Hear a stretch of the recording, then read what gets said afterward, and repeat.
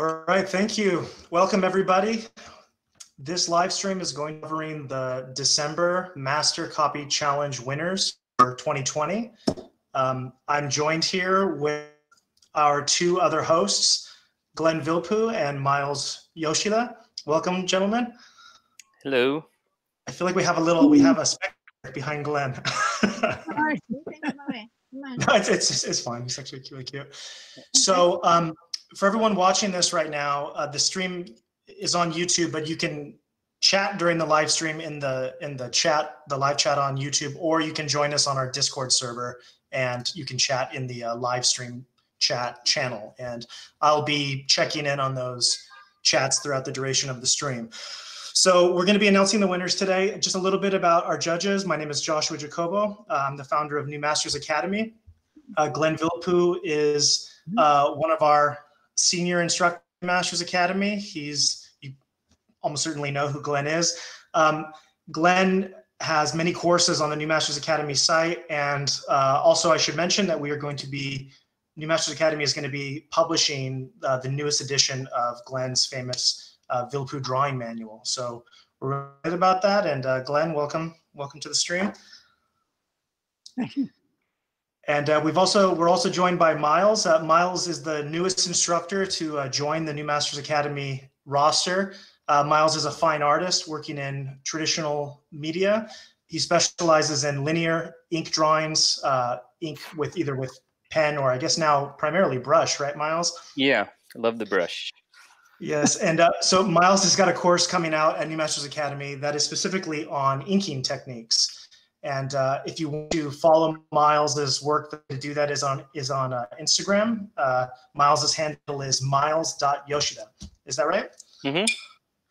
Okay, so if you're just joining us and you don't know about these challenges, every month via Discord, New Masters Academy hosts challenges. These are free to everybody. You don't have to be a New Masters Academy subscriber to participate. The Discord channel is also open to anybody, so you can follow the link in our description if you are interested in joining us. The next challenge that has already begun 5 days ago is actually a 100 hand challenge.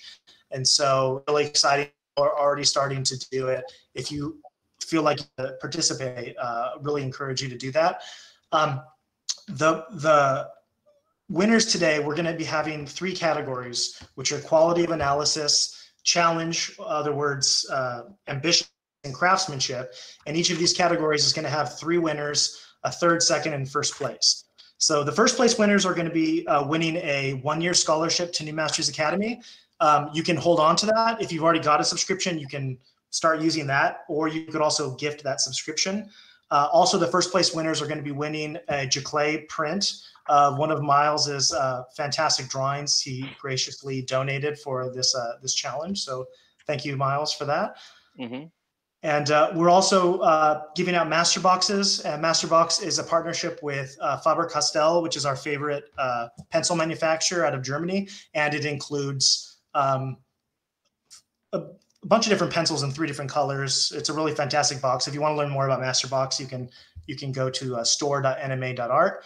All the winners are going to be getting that first, second, and third, and then the winners will also be getting the Discord badges or Discord roles. So with that said, we are really excited about this. We had so many submissions and so much strong work. I think we can all agree we were really impressed by the submissions. But in the interest of time, since we have so much to get through, maybe it makes sense if we just go ahead and get started. So we're going to start with the quality of analysis category. We're going to start with our third place. And then what we're going to do is show the work, and then each of the judges are going to talk about what we liked about the piece. And also, as always, we're going to talk about room for improvement. We're an educational institution. That's the reason we're all here. Just want to say real quick before we start, if you didn't win one of these challenges, or if you didn't win one of the categories, please keep in mind that there were some tough choices here. You know, it is possible that you were like right at the edge and didn't make it. Try not to be discouraged. You know, this isn't a contest, it's a challenge. The point is for all of us to grow and become better as artists. And so if you're disappointed you didn't win, try again next month. Look at the people who did win, listen to the feedback, and actually try to improve and move forward. That's sort of the spirit. You know, this is a marathon, it's not a sprint. all of us are students for our entire lives when it comes to art. So enough of that. So our third place quality of analysis winner is Riku Hirakawa. And look, we've got each of the challengers submitted 3 images, so we're just going to show the 3 on the screen at once. Miles, would you like to start by talking about what you liked about these, and then maybe what you think this artist could work on going forward? Yeah, sure. Well, this was these drawings kind of immediately jumped out at me when looking at the whole pool of submissions. And I think the handling of the traditional medium, in this case, it looks like charcoal vine of some sort, or charcoal, and then maybe the first image being charcoal pencil or chalk. I just thought that there was a real aptitude when it came to looking at the originals and stepping inside the mind of the original artist. And therefore, Riku is able to navigate these images because they are complex for a lot of reasons. But he was able to navigate these drawings and reproduce them. But I especially liked the fact that in the second image, the sergeant with the male nude stretching his back, I must confess I'm going to get a little boiled for this, but I don't really like a lot of Sargent's drawings per se. And I found that in this particular drawing, yeah, shots fired, I know. But we all get to the point. Anyways, that's beside the point. But I found that Riku, I really liked the way that he interpreted this drawing, because it is master copy. We're trying to be faithful to the original. But in some ways, I actually feel that I prefer this one more than the original. I know that may sound like high praise, but I just wanted to point out that I felt that there was a real sense of atmosphere with this. I also preferred kind of the softness of the lighting and some of the rhythms of the contours. So, even it's a good point that even when you're a student, it's possible sometimes to, knock it out of the park and improve on something, because all artists, we're not always trying to make something perfect. So you take a master copy, and sometimes you can actually step past some of those moments that the artist maybe was limiting themselves at. But I really liked this set. It just felt very strong, and it really felt like they put on the sergeant hat and they wore it well. So it was a good set. What about room to improve? Room to improve. Sorry, room to improve. I would say that. Can we look at here? I'll bring it up for my sheet to look at all 3 simultaneously. Yeah, so we've got like a live stream director. So I guess if you just ask, Elizabeth can pull up what you want. Oh, thank you, Elizabeth. Room for improvement. It's hard. So when we're talking about like master copies, sometimes it's difficult when there's not a glaring issue to critique and say what is the room for improvement. But I would say if you want to improve, to continue from time to time, it's always good to go back to master copies and choose a variety of different artists. So to continue just trying to wear all these various caps, like I said before, and that way you become more in tune to the different practices and techniques, things like that. But I would say for the third image, the Sargent copy, I felt that the Sargent original, he's very much note-taking. And so the left arm, when we're talking about art history and stuff, we say the left arm, meaning from the viewer's standpoint, just to clarify. The left arm, it felt, kind of weak to me. And so to copy that, I would say don't always fall into the pitfall of trying to copy so faithfully. Take that moment to say, well, does this feel like it's actually working? Is the foreshortening working? Is that hand kind of bland, quite frankly? So don't, stop at that point and say, well, I've copied it and that's all I want to do. I would say use your powers as an artist to try to improve wherever you can. And I'm not going to say that anyone here is going to be a Michelangelo, Leonardo, blah, blah, blah, etc. But it's still a good practice as a student to find those moments and then improve, because these are all, like I said, they're all very, faithful copies to the originals. So that would be my, little tidbit about improvement. Yeah, fantastic. So, Glenn, would you like to talk a little bit about what you think Riku did well and what he could improve on? Start with the one on the left, the far one. This is sort of difficult. I happen to the drawing a copy of a Harry Carmine. Well, Harry was one of my students. I'm not student, but one of my teachers. So I know Harry's work really well. And the difficulty with taking and copying from anybody is we see the end result. We don't necessarily see how he went about doing the drawing, and that's really a difficult thing to do. So that in a sense we're copying maybe the fourth or the fifth step through, or the fifth or the 10th step through a drawing, and it's hard to take and see how did he do it, and that's what you're trying to do, is get the person's understanding. You're picking his brain. And so that was it. So anyway, that would be my suggestion, is to take, because Harry was very direct in his drawing.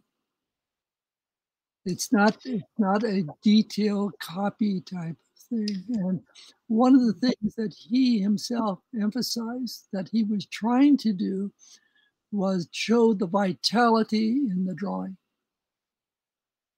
And so that's where I think that the improvement would come into, is to try to take time to be direct. Like people are always trying to say, well, we have to do quick sketch drawings, that we have to be 2-minute or 1-minute poses. Well, to capture a gesture, it's not a question of how many minutes you spent to do it. It's capturing the gesture.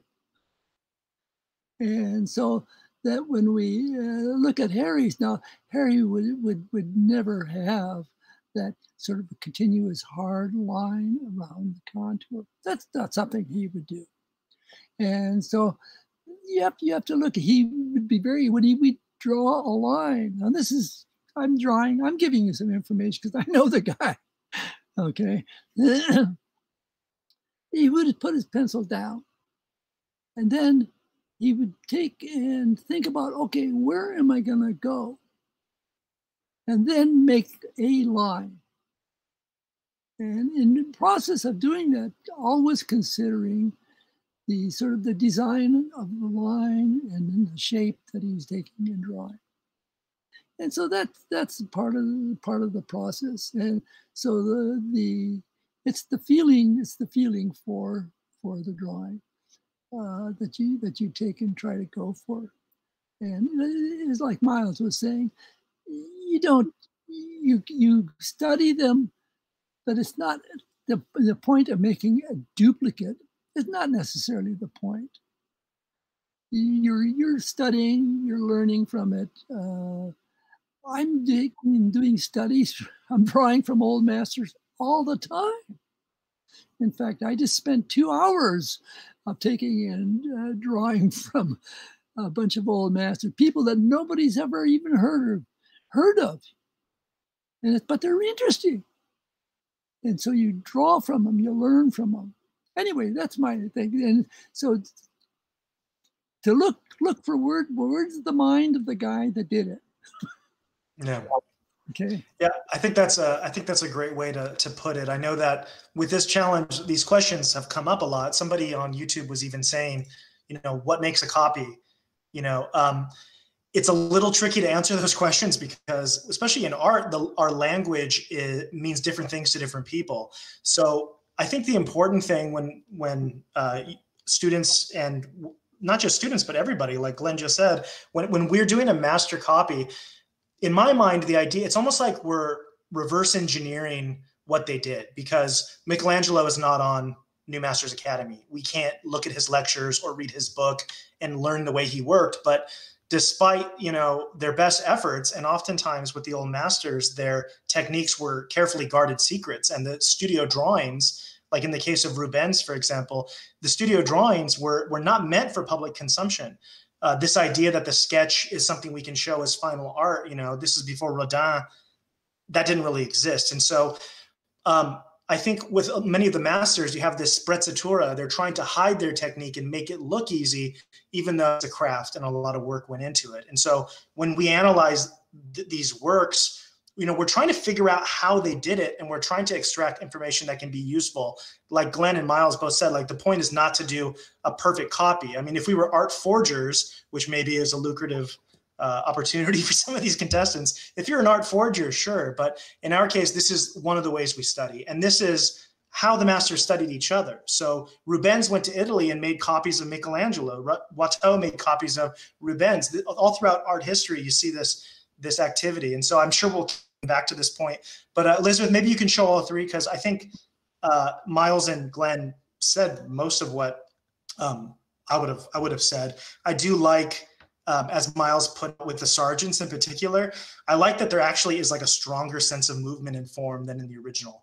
And even though that might sound blasphemous, like I agree with Miles, there's no reason you can't improve on what you see as weaknesses in the drawing, because this is just a sketch. Maybe these artists did tens of thousands of drawings, and maybe there's 50 or 10 or 3 that have remained for posterity. So imagine all the drawings that we're not seeing. Each one of these is not a finished masterpiece. This is the way that these artists work. This is the way that they thought. And so there's no reason not to assume that we can't make improvements on this work. And so I like, just like Miles said, I agree. I like that you were trying to improve on the solidity of the sergeants and make them flow. And with the Harry Carmine, I agree with Glenn. If you want to do this kind of direct drawing, Carmines are very hard to copy, because it's sort of a performative drawing style. It's almost like Matisse or something. There's like a direct line that's making a lot of a statement. It is very like muscular, powerful drawing technique. There is one video of Harry Carmine lecturing on YouTube. I think it's still there, that you can see if you want to get some idea. Other than that, I think the closest artists where you can see this kind of technique would be artists like Glenn Vilppu, Carl Ganasse, Steve Houston, Vernon. There's a little bit of the remnants of this sort of like really direct style. But so I think the sergeants probably were more successful than the Carmine for those reasons. Like Glenn favoring the outline with too much. The way I perceive looking at Harry's drawings, and I've collected these drawings, and like Glenn was saying, this is somebody that we know. But with Harry, I see it is that he's visualizing the forms in his mind. So he's only using a few lines to contain that volume, but he has a three-dimensional form in his head, and that's how he can get away with making it so minimal. And so in the future, if you're trying to study this style, you need to look, like Glenn said, beyond just the lines that are there and try to imagine what are the forms, what's the mental picture, and then just putting the lines that you need to make that. And so there's like a brevity of this style that is, I think it's what makes it really, really attractive. But I mean, overall, fantastic job. There were a few really good copies of the sergeants. It was actually like yours, I found out, partially because of the improvement, but also just the nice tonal qualities that the pieces had. Like I think they came together as works as well. The actual, the middle drawing here, it just looks strong. It's just attractive. I think the way you handled the value is really strong. So I kind of touched everything in terms of room for improvement. I think you should keep doing master studies, and I think you should definitely start studying some of the masters going back further, where maybe getting away from the masters that are working from life and start looking at the masters that were designing from imagination. I think that would be helpful for you to keep reinforcing the things that are working and strengthen those. But fantastic job. That was kind of a long pass on Riku, so we probably will need to pick up the pace to get through everybody. But unless anyone has something to add, I think we can move on. Okay, great. So let's go to our second place winner. Let's see if we have the name up here. Okay, so this is Svetlana. So yeah, fantastic work, Svetlana. Glenn, maybe you want to start off this time and talk a little bit about what was good and what we liked and what could be improved. Can we go up pretty tight on the first drawings there? Can we open? Yeah, great. Okay, one of the things. Okay, I teach animal drawing, so I'm really, in fact. We just got a couple new ponies yesterday, so I've been drawing ponies. But one of the things that is really nice about these drawings is there's the control of the way we have the tone and the line.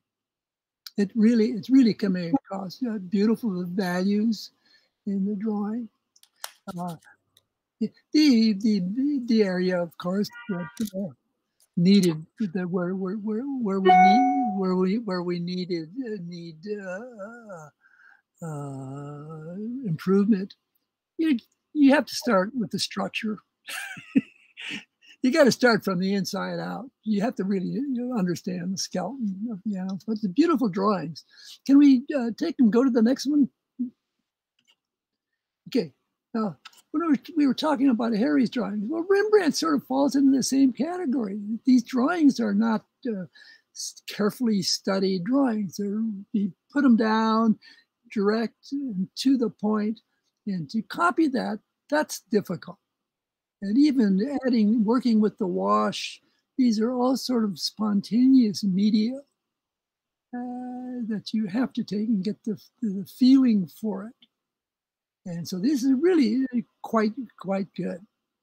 And one of the points that is difficult with something like this is, again, it's values. Is even with a pen, you can get a sense of the contrast and the vitality with the way the pen was put down. And of course, they didn't have our kind of fountain pens, stuff like that. They either worked with a quill or a stick. And it gives you a whole different sense and sensibility to things. But these are really, really, really nice drawing. Really has the feel to it. Yeah. And again, just like what we were talking about before, you gotta do it 500 times. Yeah. Most of the time, the one point that most people forget when they look at old master drawings, they usually weren't done just for the sake of doing the drawing. They didn't do drawings just to do drawings. They always had a project that they had in mind. So these are working drawings. This is what they are. Yeah. Okay. So maybe I'll take the next one. Miles, you can give us the last word if you don't mind. Can you zoom out? Thank you. That was really great feedback. And I like the way you talked about at the end the intention of the drawings, because now with social media, we have this enormous pressure to feed the algorithm. We got to feed the algorithm. I got to feed my Instagram. I got to post. And because of that, I think we end up showing our sketches, we showing kind of the behind the scenes. But when we're studying these masters, for the most part, I mean, there were presentation drawings. Dürer did those, Michelangelo did those. But for the most part, these are drawings with intent. And I think that when you're drawing with intent, the decisions are made differently.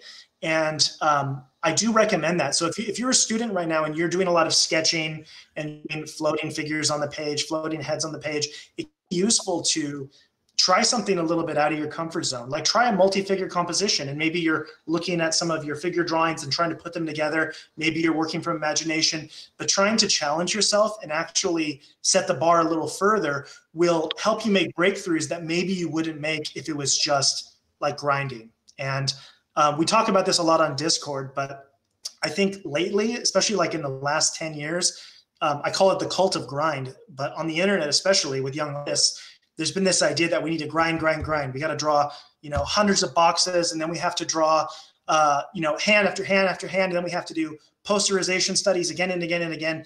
And I just want to make sure that that students realize that there's supposed to be a point to this. Like, we're trying to make art, we're trying to make imagery, and try to keep the end goal in mind as you work, because it's easy to fetishize or get obsessed, even with master studies. So Miles, in his interview, this hasn't been released yet, in his interview for our podcast that's going to be coming out soon, Miles, you talked a little about specifically you talked about intent. You talked about, I'm trying to remember the exact way that you phrased it, but yeah, I'm trying to remember the exact way you phrased it. I don't remember either.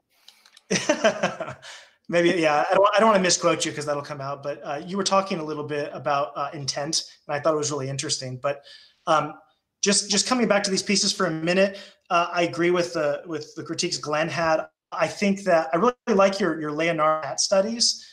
for me, this was why I thought that you should be one of the winners here, is because I love the way you got a sense of these drawings. Like these drawings are fantastic. And speaking about drawing for a purpose, when we're looking at these Leonardos, in my interpretation, looking at a house cat, probably looking at a cat like in his studio, and then he is trying to morph it into a weasel, into a sheep, into two mice fighting like in a fist fight, in a brawl. And he's taking something he is observing, and then he's trying to extrapolate it for artistic purposes, because, you know, he might have a painting where there is, you know, Daniel and the lions, or a battle between, you know, people and lions or tigers. And so this idea of trying to use drawing in order to advance our study, I think, is really interesting. I really like your Leonardo studies. I agree with Glenn. I'm sure Miles will have more to say on the Rembrandt, so I'll let him say that. Speaking about like improving on the original, when it comes to the cats on the left, I do think that could have happened. Like you probably could have tried to, because these are, to me, these are obviously observations. Like these aren't imagination drawings. You know, he's recording shapes. It's probably, they're probably relatively quick because the cat's moving, you know, most of the time. I mean, again, Miles could probably speak to drawing cats as well, but most of the time the cat looks like it's just lounging about being a cat. And so probably, in my estimation, he was trying to record these shapes quickly, but at the same time, the form could be stronger. The volumes underneath could be stronger. Maybe the anatomy could be a little bit stronger. And so don't be afraid to kind of push it a little further, because you've got the drawing in front of you, you know, and that can actually be a more sophisticated way to approach a master copy. Like what is weak about it and what could I improve? And getting past the idea that this is blasphemous, what do I know? I think we need to be able to do that to the masterwork, because the truth is they can always be improved. There's no such thing as perfection. And even the greatest artists that ever lived, we can improve on that. So in the cat drawing, I think you probably could have done that a little more, push the forms a little more. So did you have anything to add to this, Miles, about what worked and maybe what could be improved with Svetlana? You know, honestly, not much. I feel like it would be redundant, so I'll be brief about it. In terms of improvement, the Jericho feline studies, the only thing that I guess I could say is, I mean, it's such a beautiful page. These are all worth like saving. I hope you save them. I would have liked to see a little more value the value range being pushed a little bit more, specifically into the darks. And that's nitpicking. You know, I'm going to be nitpicky right now because it's strong work. So there's not a whole lot I can ramble on about. But I would have said a little more value, because just when I squint my eyes at it, it just feels very uniform all over. Again, though, it's such a wonderful page. And I will just say briefly the reason why your Rembrandt sketch jumped out at me so much, your copy, is due to the fact that you've really kind of channeled that freshness and that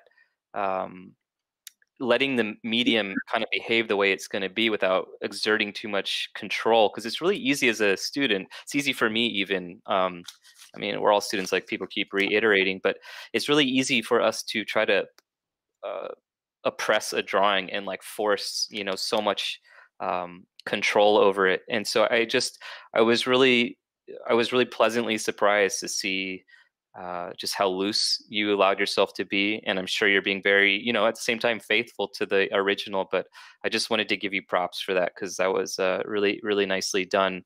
But yeah, I think Glenn and Joshua, you guys have pretty much said anything of importance. So I'll leave it at that. Okay, wonderful. So congratulations, Svetlana. And just for everybody who is a winner of this challenge, you're going to be contacted by somebody via Discord in order to arrange to get you your prizes and your Discord role. So yeah, congrats. I think we can move on to the next one now. And then just to mix it up so that we're changing the order, I think I'll start this one actually, and then maybe we can go to Miles and then Glenn, if that works. So, okay, so I guess we've got our first place winner here for the quality of analysis category. And that is actually, this person won first place for our first challenge. So I think this might be, I might be wrong, but this might be the first time that he's won twice in the first place role twice. So this is Anissa. Congratulations, Anissa. I think that all three of us, I think, were blown away to our judging meeting already started having you earmarked because of the quality of the work. I'll let and Glenn into a little bit more, but I'll say just that I like this is a really great application. So working on a tablet, the source material that you're studying is traditional drawing, and so many of the things that I don't like about digital work, the look of it, I think you're corrected for. And so I think it's a really good use of the media, in this case digital. Did a great job, and I really love the Vilppu study on the left. This is a study by a drawing by Glenn Vilppu. When I was starting out, I also copied this drawing. I know how incredibly difficult this is, but in particular, what I like about all three of your is that I can see that you're trying to do it in the way that you think the artist did it.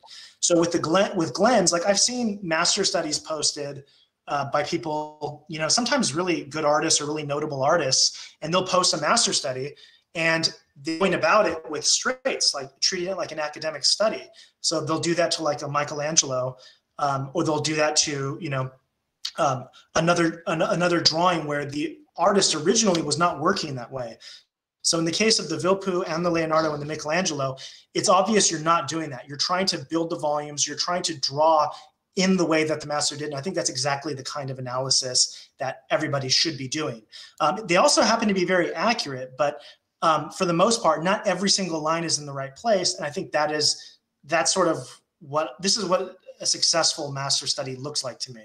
And so maybe Miles, you can add to this. I guess, yeah, sure. Again, congratulations. These are really beautiful. It was a tough choice, honestly. Our phone call went a lot longer than I expected.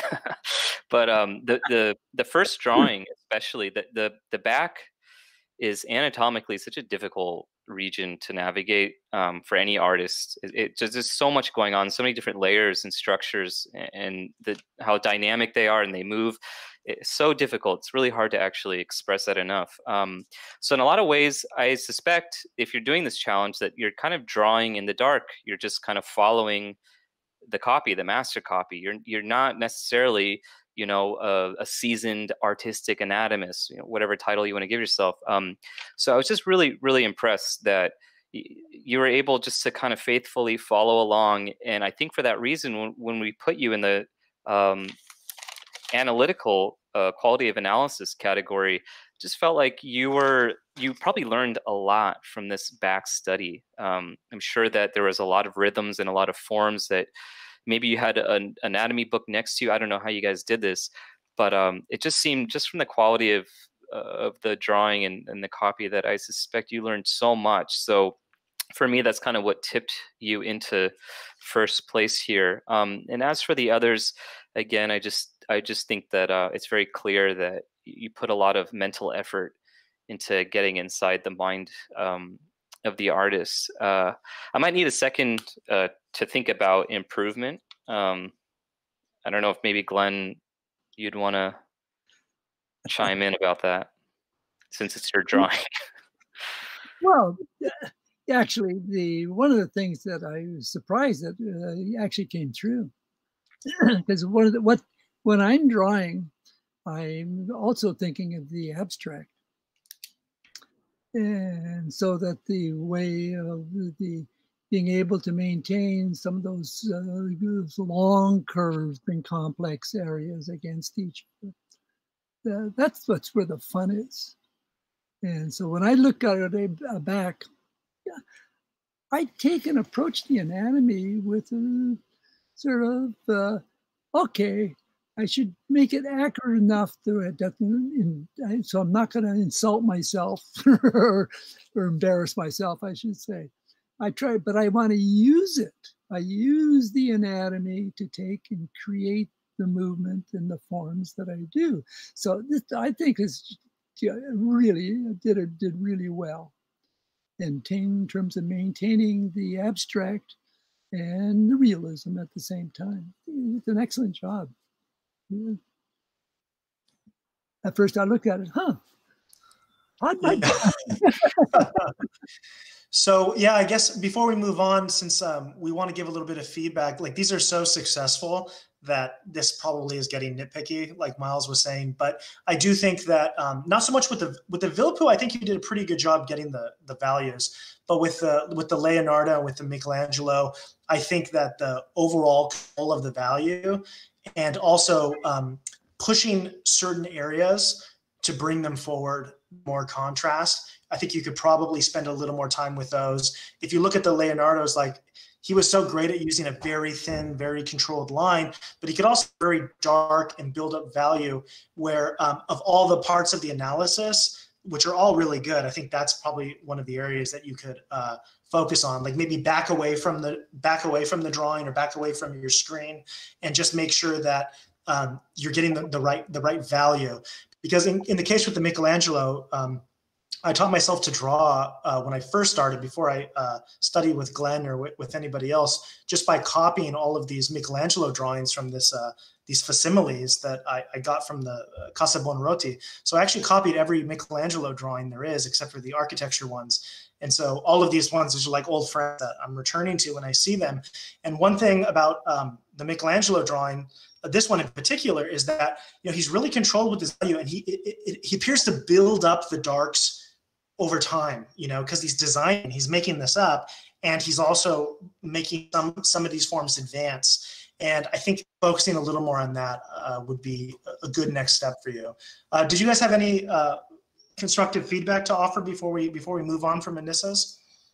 Yeah, I could actually. I just, in my own separate window, I just brought up that Michelangelo drawing specifically. And what I'm noticing from his original, which we're looking on a computer screen, it's like not ideal, but looking at the third image here, I just don't get a sense of the cross-hatching having a real deliberate sensitivity that Michelangelo does. And again, Joshua was talking about a building of value, and cross-hatching is very much a way that we build value delicately and slowly. And a lot of time, I mean, sometimes we scribble really hard, but he was very sensitive about the way he's going to build his value. I don't really see that happening here. What I see here is a translation of value, right? So you're translating, you're squinting your eyes perhaps, and you say this is like a dark or light or whatever. But what you're not doing is you're not building that value in this very designed sense, right? Like I'm not seeing these beautiful patterns of cross-hatching taking place in your drawing. So I think that you missed an opportunity in that respect to treat the drawing with that same degree of analysis, even though you're winner of the analysis. I know that maybe that sounds contrary, but I would say on that very, very minute level, that would be a greatest area that you could achieve a lot of improvement with this particular drawing. Especially is just really, really look at the delicate line work and get into that. And just as practice, try to go through the motions. Maybe you don't understand necessarily why, or maybe it seems like it's not a good lesson for you, but you just got to trust us when we say that if you go in there and you just follow along, just play the music the way it was written, in that sense, and you'll learn a lot. So that would be, my little critique of this one. I'll leave it there.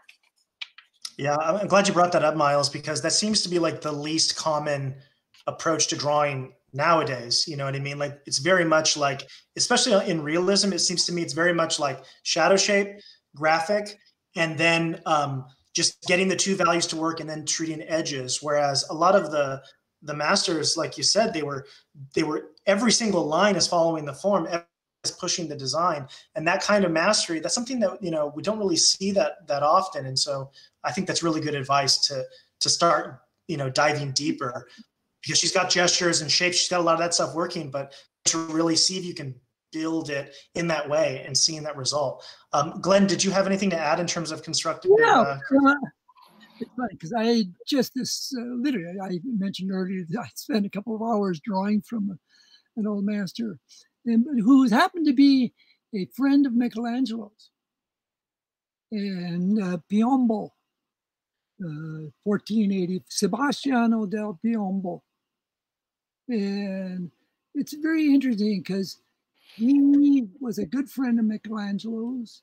In fact, Michelangelo tried to get him to compete with Raphael, to get Raphael out of the way.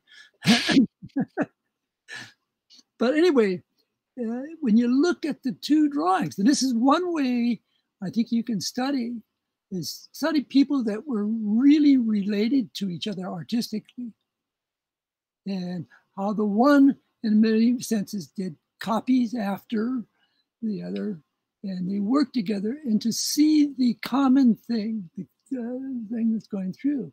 And so, and I look at and exactly what Miles was saying, that Piombo's drawing was this very, very careful built up of values, of cross-hatching and building up the form.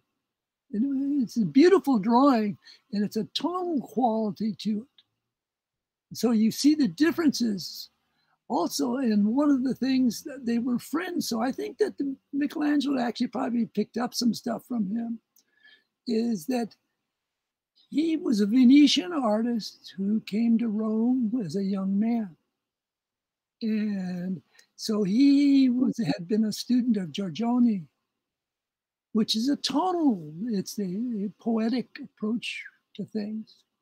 And so we see this tonal quality. And I look at the Michelangelo and I see, particularly in here, the technique and the way he built, there's a lot of similarities to it. And we see this thing. So yes, I look at the thing, what I would, doing a copy from this, I would be looking at the composition, not worrying so much about the technique. That's not what would have been interesting to me doing the copy. But if I'm studying the technique and studying to see how he actually did it, I try to look more carefully at how he did it, just for what we've been talking about. What was the thinking process? These are working drawings. How did he work? How did he work? And why did he work that way? You know, and it's interesting. I think it was an excellent job, though. But I agree with Miles that the building of the tone, the way it was done, it wasn't a quick 5-minute sketch. You know, a lot of thought, and it wasn't. And this wasn't the first drawing that he did for that. He did it many times. Okay. Yeah.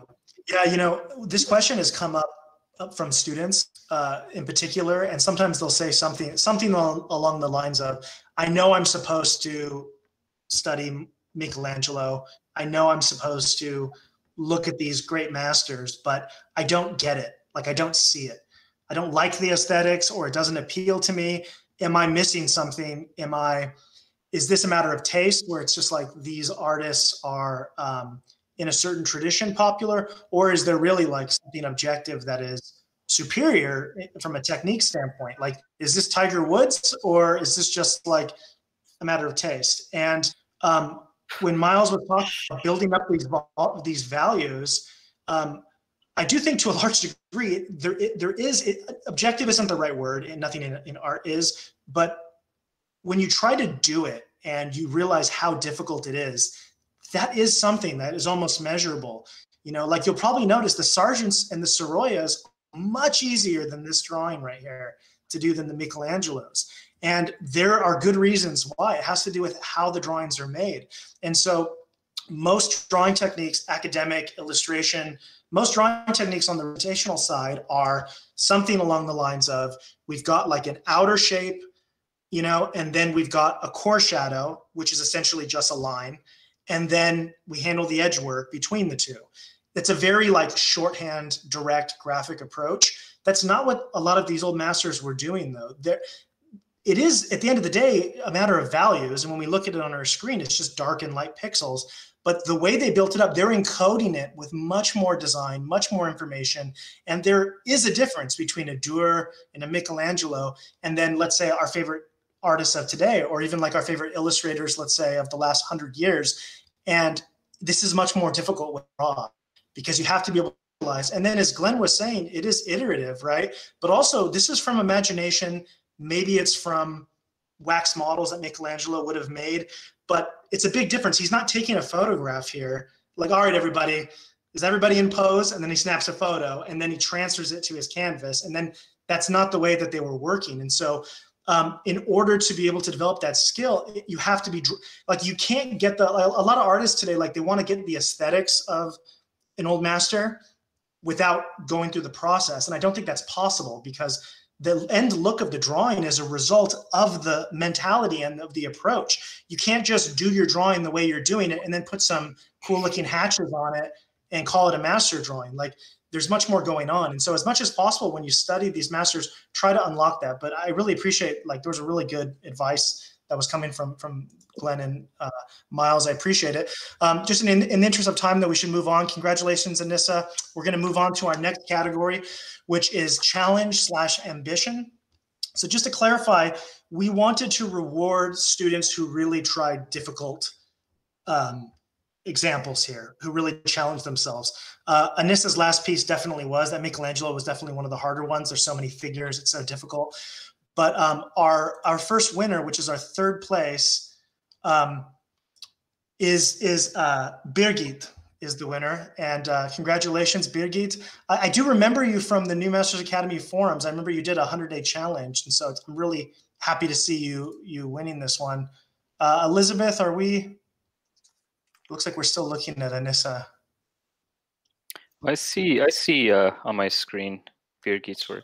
Oh, maybe I'm getting, okay, so this might just be me. So, Glenn, do you want to start us off a little bit about what we liked about, or what you liked about Birgit's work? Okay. First of all, Daumier was one of my favorites. And people are always surprised because I'm always talking about Daumier. He says, but what's this Michelangelo drawing? You're talking about this scribble drawing. And Daumier is great. And so that's quite a challenge to taking and doing the Daumier drawing there, where you're getting all these different characters and stuff. It's really pretty damn nice. And the differences between one head to the next is pretty good. Again, it's one of those, just like we've been talking, it's hard to take and capture that sort of spontaneity that his drawings were done with. And because these are compositional studies that he would take, and he's a political cartoonist. He was really pointing fingers at all of these attorneys and but there was a story to it. And that's what you get. You look at it and I can see, yeah, there's the story. You can see the guys, how they're going. You can see the guy with his hat off is not feeling too happy. And the guy over on the left-hand side saying, hey, I really aced it there. You know? Anyway, but that's pretty good. And then you're looking at the Albert Dürer. I think we all looked at that and said, wow, that's pretty good. And like we've been talking, the way the line worked, and the quality, the control that we had in achieving that was really nice. And then we've already been talking about the Michelangelo. So everything we said about the other one could probably apply. But they're pretty darn nice. And so I look at all three of these things and they're really well done. This is excellent taking and doing it. Okay, that's Yeah. No, fantastic work. I just want to add that. So in terms of this one, I think the one that stuck out to me also was the Daumier, just because you've got color here. There's so many faces, and it's in a very unforgiving media. And so if you mess one of them up, you probably have to start again, which I think was that was really the thing that impressed me. I think that's the reason it's here. I also want to say, like, I've been following your progress on the New Masters Academy forums and now on Discord. And one of the things I'm really blown away by is your ability to improve. I think if you look at the first stuff that you posted to our forums maybe a year ago versus the more recent work, it's clear to me that you're improving, you're internalizing these concepts, you're getting better, and that's just exciting to see as an educator. I just want to say fantastic work. I think that the Daumier study was probably the strongest. The Michelangelo one, maybe you could have done that a few more times. It's extremely challenging, but working a little bit more with the gesture, working a little bit more with the form, I would have liked to have seen as much that in the Dur as in the Michelangelo. I mean, the other way around. I would have liked to have seen you put as much care in the Michelangelo studies you did with the Dur, but definitely the Daumier carried it for us. So I just want to say, yeah, congratulations. Keep studying form, keep studying construction, keep studying anatomy, and work on the lightness of your touch. Because with the Dur, we'll see this drawing come up again, but when you're running lines over the form, it's very easy to give all of those lines the same value, and that becomes a little bit less expressive. So just because it's a linear drawing doesn't mean that we can't use accents and control value and move the eye. And in order to do that, I think you're going to have to lighten up on your touch a little bit. Miles, do you have something you'd like to say about Birgit's work here? Sure. I don't know if I can necessarily speak for the New Masters Academy exactly about this particular category, but it is the challenge ambition category. So I think we were trying to reward people that we really notice you're stepping outside your comfort zone and you're really attempting work that's far beyond, where you're at right now as an artist. And I don't think that's a bad thing to admit about oneself. I mean, that's what we're always trying to do, right? We're always trying to push our own limits. And we really felt like in this set, that's exactly what was taking place. We really believed that you chose some of the more challenging drawings that were offered, and you struggle with some of the things here, but just I think the determination that the work shows and how far that you were able to take it, I think that's why we were so happy to include you in this set. The Daumier, I'm just kind of now reiterating, I love Daumier. He's one of the first artists that really got me into printmaking back in college. And I found that I loved his drawing so much because it's a singular voice. It's really hard to find another Daumier, right? It's kind of like one of those voices in music or something where it's like, why try to sing like this person professionally? And it's just like, you're not going to fill that niche. But it was so ambitious of you. I think, like Joshua had said, this is a difficult medium. You're using color and it's water-based, and there's a lot of line work and things like that going on. So it's not easy at all. And I was just really, really enjoyed looking at that copy. I think it was the only Daumier copy that we were shown, right, Josh? Am I wrong in that? Yeah. You're muted, Joshua, I think. I think it might have been the only one that made it to like the finalist round where we. Okay. All right. But so, yeah, it was a lovely set of drawings for improvement. I think it's fairly obvious to everyone that, especially with the Dur in the Michelangelo, the improvement is fairly obvious. Just to keep drawing, keeping sensitive to your line weight, to the directions of your lines, what they mean, contours. Really, sometimes it just helps to compress things down to a flat shape mentally to help you kind of extract what the real form will be. So I could see that in the Michelangelo copy. That would be one area that you could improve. And in the Dur, a lot of kind of abbreviation of some of the line work. It's so fine and it's so intricate that it's really easy, to get lost in it and to get overwhelmed. But again, I was really happy to see you trying so hard and getting in there and doing as much as you can. But I still see a lot of abbreviation taking place and smudging. This I would recommend. Hold on, let me bring it up. Can you bring the Dur up for me, please, Elizabeth, as a single image? Miles, do you think that she should have tried that in ink? That's exactly what I was about to say. Thank you. Sorry, I just on your no, you didn't know. So like Joshua said, you're doing a copy. Try to do it in the medium that was done in the first place. It's always okay, like, to do whatever you want, do more iterations in different mediums. But for the purposes of this challenge, I think it would have benefited you to try to use only ink, because then you would have been forced to try to find some of these values using line work instead of kind of working your way around that and relying on some kind of tonal value taking place.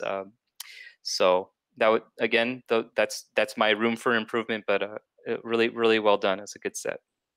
Yeah, I'd like just to add to what everybody's been saying, like it's sort of advice. Michelangelo, famous advice. He was asked by a young artist for some advice.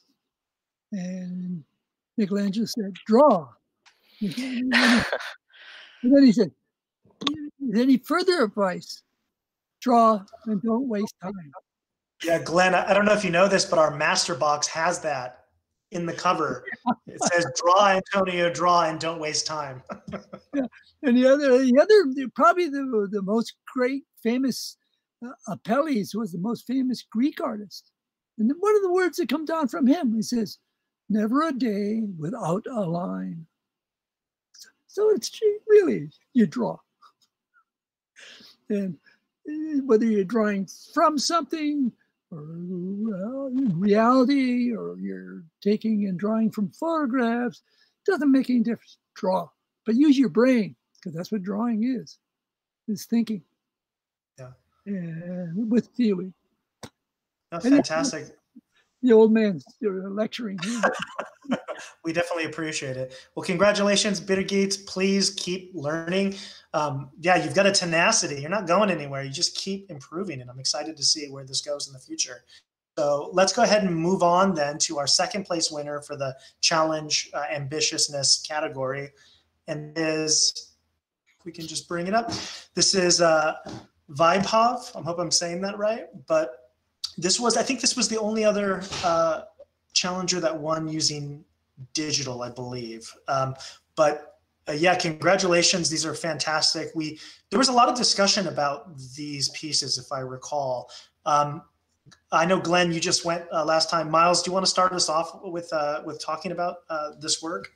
Sure. Yeah. So I think the second image in the middle here, we noticed that this particular drawing was giving a lot of students difficulty. It was just kind of like crushing a lot of work. There's a lot of things about this particular orientation of the head that it makes it quite difficult for people to conceive it conceptually before they draw. We could spend hours talking about that particular topic and put on our professor hats or whatever, but just trust us when we say this particular gesture of the head, this is incredibly difficult for some reason. But we found that Vibhov really nailed it. Just it really stood out. It was really successful. Not only does it contain kind of the egg-like qualities that a lot of artists like to conceive of the skull, but it also has a very solid like block. It's hard to describe it, but it's really navigating the structure of the face and the skull and the cranium underneath it. It was very well done. And the Proudhon as well, we were noticing that there were a lot of Proudhon copies, and Vibhov, yours had a sensitivity to it that we really enjoyed. It just, the craftsmanship was really strong with it. The contour lines were very sensitive. I personally was finding a lot of moments in this drawing that were absent in some of the other copies. So it stood out in that way. I would say though, for improvement, I mean, again, we could talk a lot about how much we love each one of these drawings.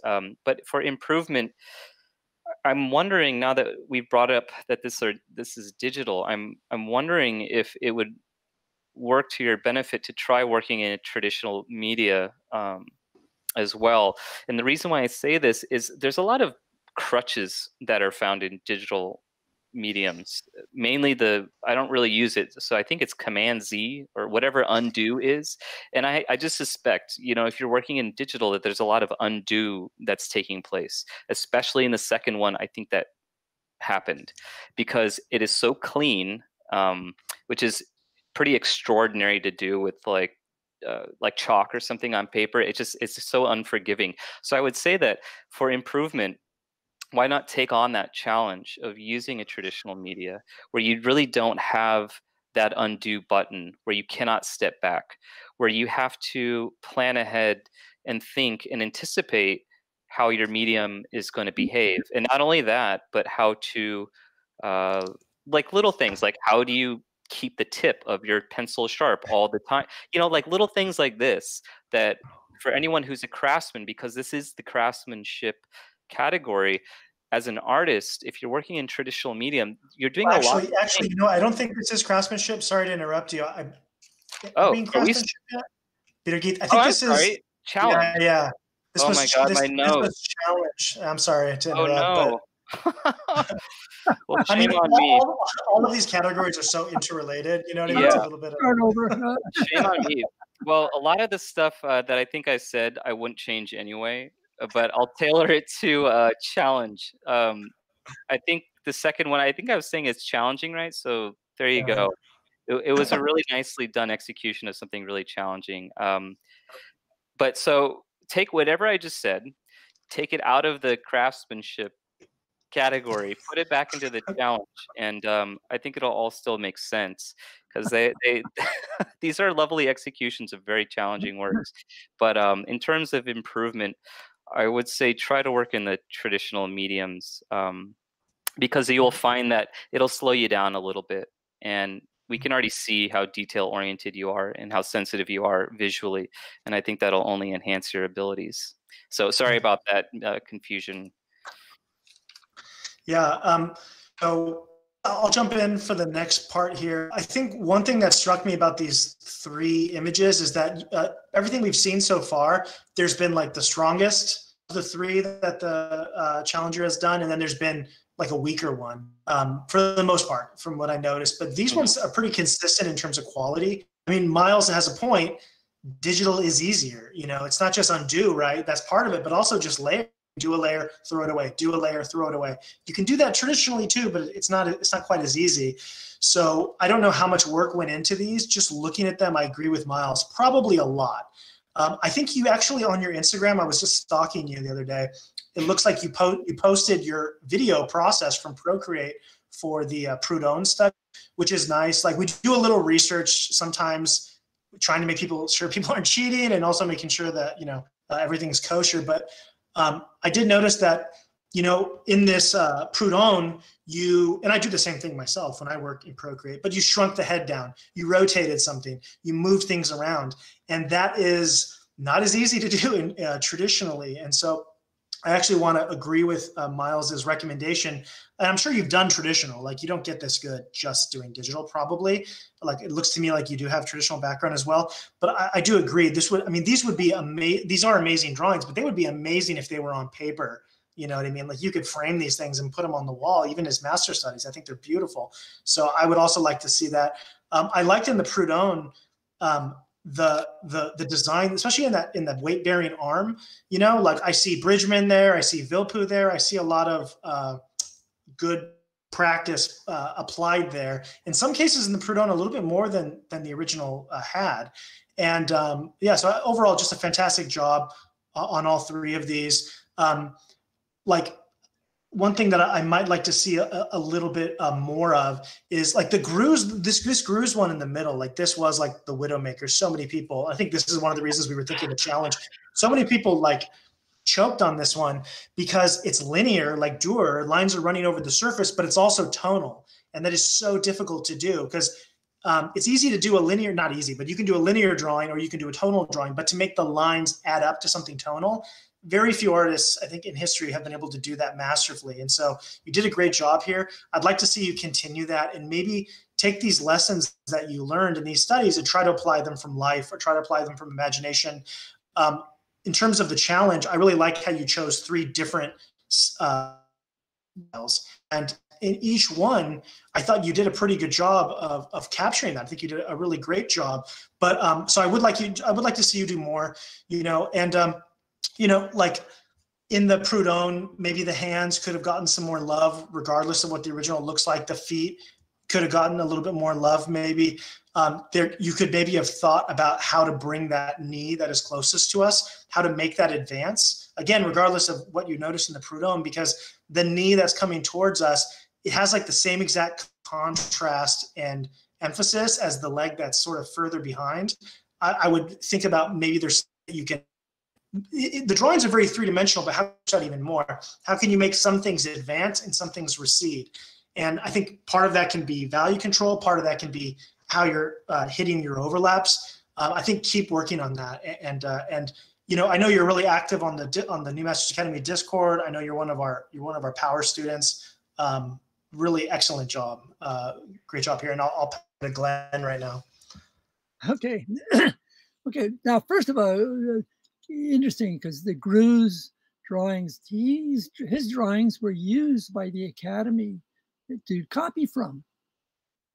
And so traditionally his drawings were bought, like for the Russian Academy, they brought a whole series of his drawings because they couldn't get him to come to Russia, but they bought his drawings for the Russian Academy students to copy.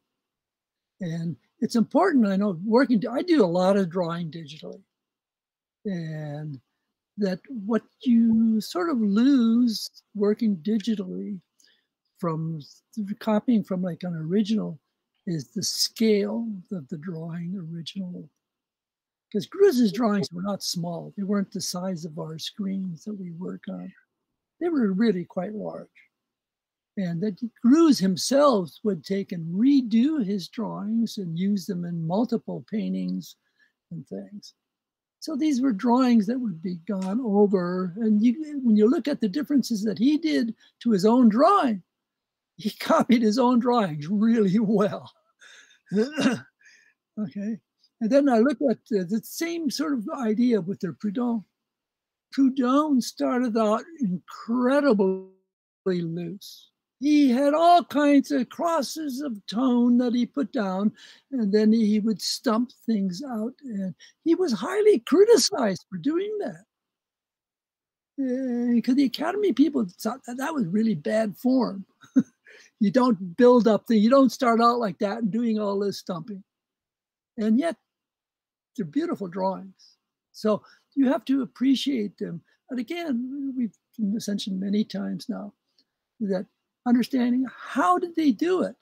Well, when we're copying, it's hard. And particularly if you're working digitally, to start out, you should, with the looseness and the freedom that he did to the thing. And then really, he didn't follow reality all the time. He changed it.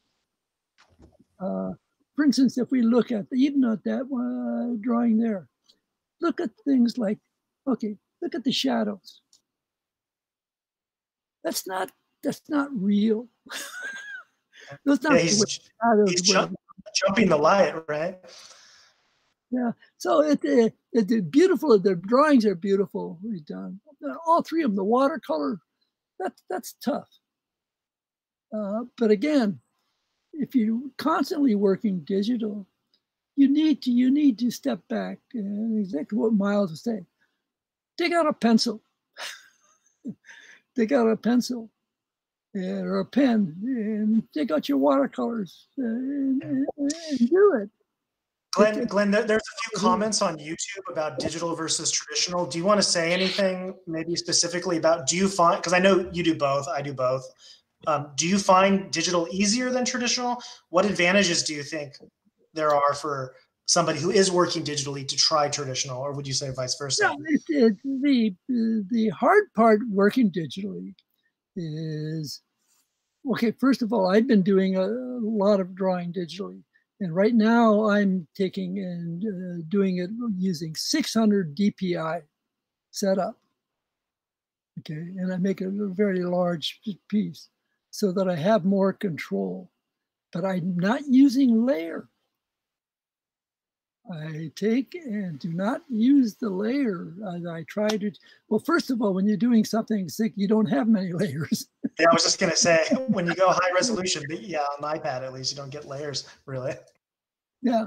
So, but not using the layer is I want to say a crutch. It's a good tool.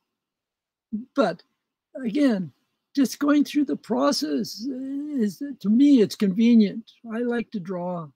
I really like to draw on the computer. I can draw in the dark. Okay. And you can work with it. But at the same time, I was drawing those horses. I went down there with my iPad to draw the horses. I had to grab a pen and my sketchbook. It's just different. And people say, well, I don't like to draw on the iPad. Well, maybe you wouldn't like etching. It's different. It's a different media. It works differently. And I don't know if it's some aspect it's harder, some Some things it's easier. But it's just different. I don't think of them in those terms. You know, easier. It's just another. It's another form of media that I work with, that I enjoy working with. And so, being better, easier. I don't think of it in those terms. Anyway. Yeah. So I guess it also depends on how you're using digital too, Glenn, because as you talk about it, you drew, you know, for so many decades before drawing was even available, that you came into the digital realm already being mature craftsman. Whereas if somebody is learning, might be going to, you might be a crutch, like maybe they're cleaning up their reference perfectly, or maybe they're sampling colors, or maybe they're checking by overlapping this and that. And there's so many ways that you can basically do anything digitally.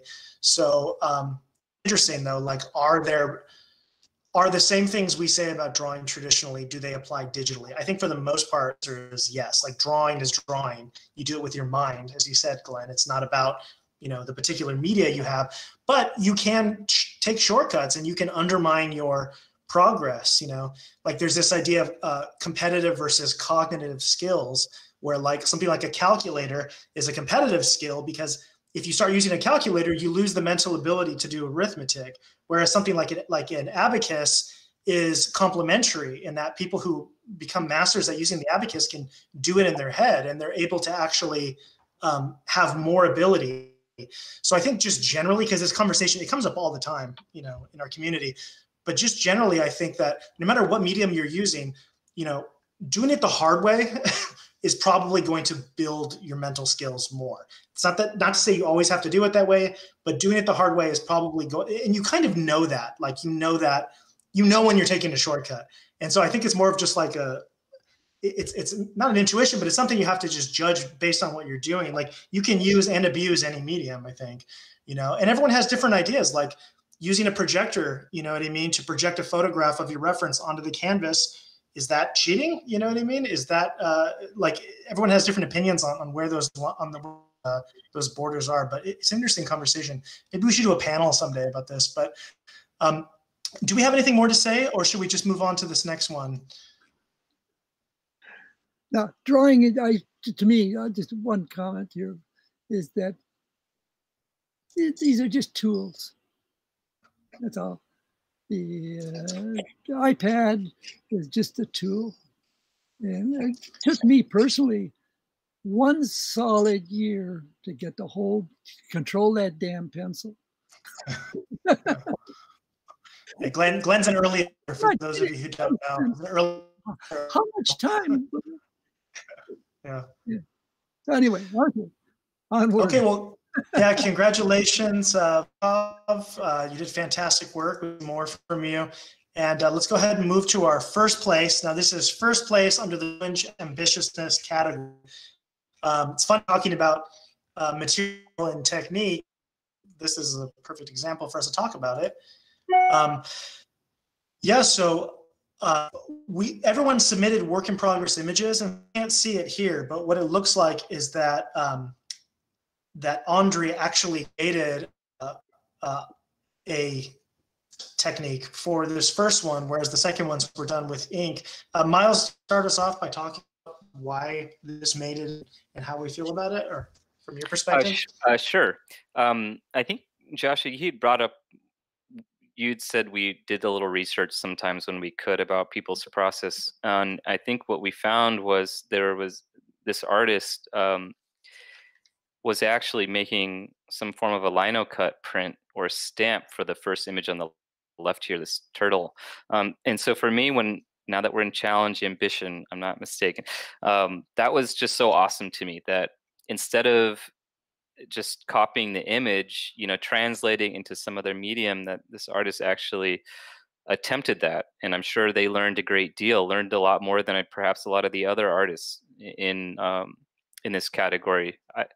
Just in the sense of actually going along the process of creating a print, and whether or not maybe it's not a wood block or something, but going through and actually cutting the pattern out and dissecting it down to its various individual plates, and then registering all that together, and all that behind the scenes work that goes into a very simple looking image.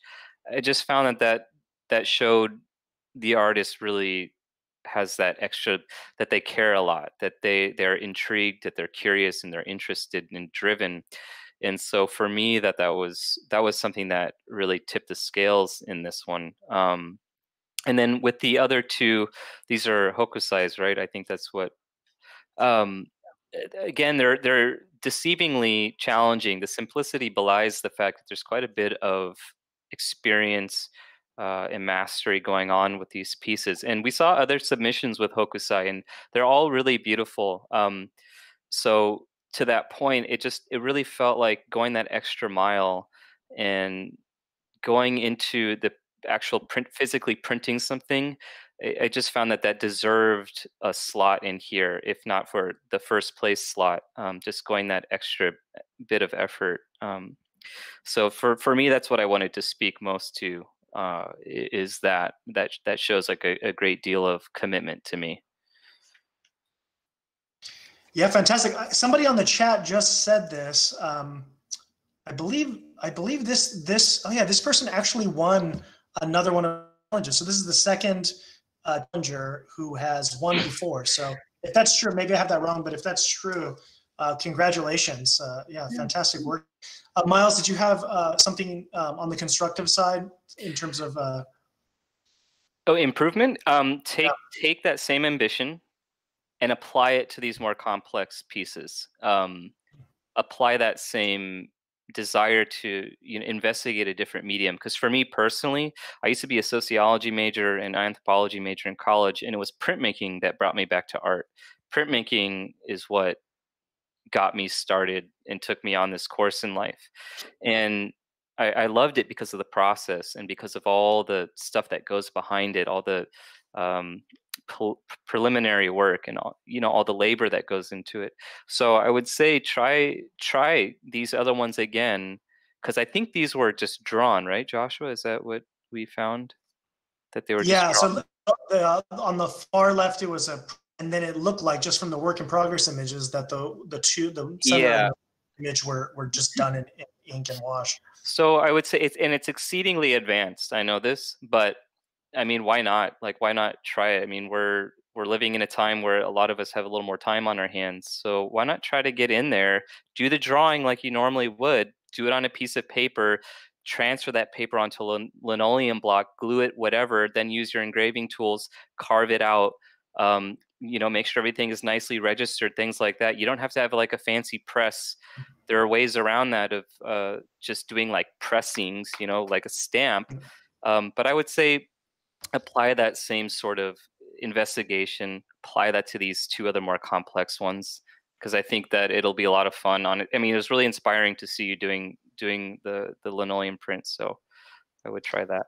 And in terms of like value work too, because that's one thing we didn't talk about with digital, but obviously if we're talking about fine art, selling your work, there's no contest. Something that's done traditionally can be, at least currently in the market, is more likely to be able to be sold and have value than a digital print, for example. So it'd be interesting to see. I don't know if this artist is also doing this, but it'd be interesting to see maybe taking these techniques and using it to produce limited edition, prints that you can then sell as originals. Yeah, if I can throw in a few words. Sure. Hokusai was the first artist I ever bought a book on. Me too. I would suggest for improvement now, making the print, but with Hokusai, if you could take because the way he drew, the way he holds the brush, it's different. And to take and draw like Hokusai, but draw your own characters. There's the challenge. And once you start to draw, thinking of Hokusai, looking at Hokusai, and then drawing your own characters, you will start to understand Rembrandt even better. Because it's amazing stuff. like I said, I have a whole shelf full of Hokusai back here. And I love his work. And it's so, it's really inspiring to take and look at his work and to see the inventiveness. But at the same time, understanding how did he do that? How, besides making the print, because it didn't start out with as a print, it started out as a drawing.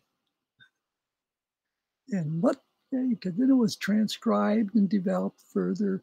And how did he create form and what have you? And he's an amazing artist. That's why that's why I got a whole shelf full of Hokusai. Anyway, probably more than anybody else.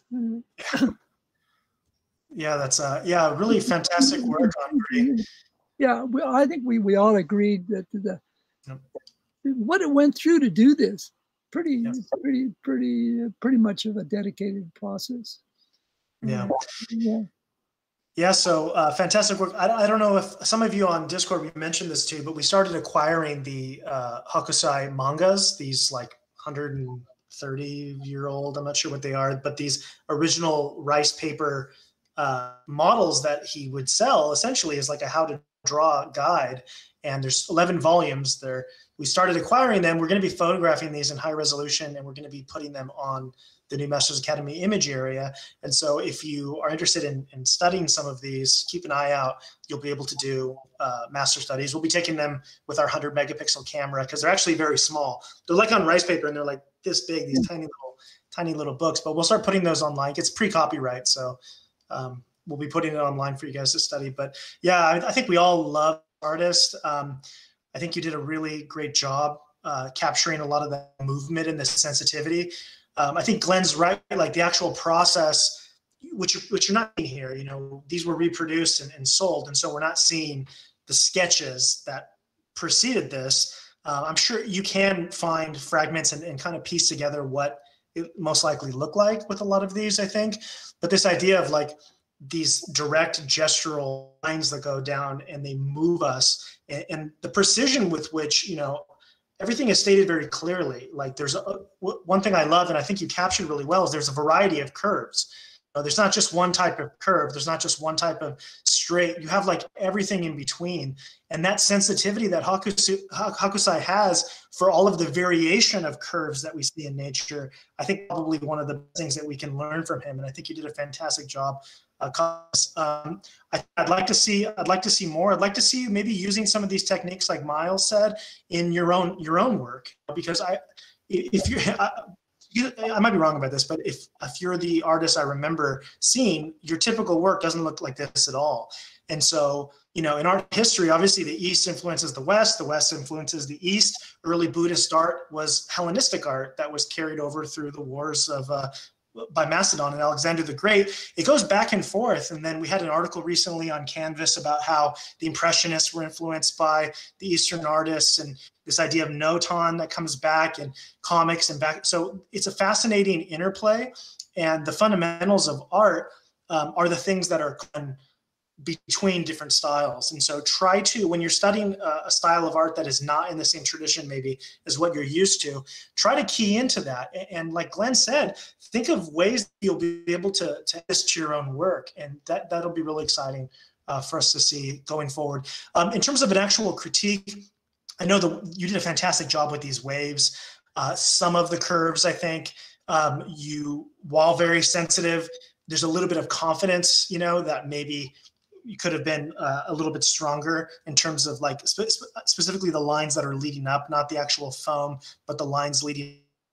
That's something that, the printmakers, Hokusai himself, this comes from a lot of experience. So I would say just continue experimenting with types of curves and just get more facility with it and keep these studies up. But yeah, fantastic job overall. We were really impressed. You've won a one scholarship to New Masters Academy. If you got a scholarship from last time, remember you can hold on to that, or you can gift it, as well as the master box, and then the Miles's Jaclay. So yeah, congratulations. And if nobody has anything else, I think we can move to the next category, which is craftsmanship. Mm-hmm. I mean, obviously there's so much overlap. between all of these, among all of these. But craftsmanship, we were really looking at execution of the drawing. You know what I mean? Like really bringing it all together, bringing the analysis, the drawing technique, materials all together to create a really drawing. And so our first winner is in place is C Chirona. Instagram is chi.bot. And I'll go ahead and start, and then so these jumped out at me way when I first saw them. I thought the Tintoretto on the left was fantastic. Really nice sensitivity. You know, it really feels, it has the feeling of the original case, which is really successful. This was one of the best studies of that Michelangelo in the center that then we saw. And in the feeling of it may be better than anybody else did in terms of that Michelangelo. And then the Sargent, you know, these are 3 different drawings. 2 was really successful. In terms of my critiques, I think that like Tintoretto, the line that represents the contact, this is obviously a study after Michelangelo by Tintoretto. So we're talking about doing master copies, you know, hopefully the is not lost on you that Tintoretto studying Michelangelo, because the masters studied each other. You know, that's one thing. If you can say what is one thing that many of the great masters of the past have in common, one of those things is that they studied each other. And so here you see that Michelangelo was the subject of a lot of studies by a lot of different artists. But yeah, so the Tintoretto is fantastic. The line that is making contact with the ground is flattening the drawing out. Because if you look at how three-dimensional like the arm feels and then the knee that's thrown over, when you go and put that harsh outline and just sort of tracing it, you lose your form. And so that was maybe something you'd want to avoid. I think the curves in the hair are really nice, but you know, when, especially during the Renaissance, when you see these kinds of curves, like those come with practice. Like you need to like just getting those S curves and making them come together. I think that's an area where maybe you could have worked a little more on. So of these 3 studies, I think the Sargent, while probably the easiest of these 3 to do the study on, I feel like maybe didn't get as much love as you spent on the other 2. The Sargent, it does look a little bit, I mean, because the Sargents sometimes look flat, but this also looks flat. So you don't want to carry the weaknesses from the drawing. You want to try to improve on them.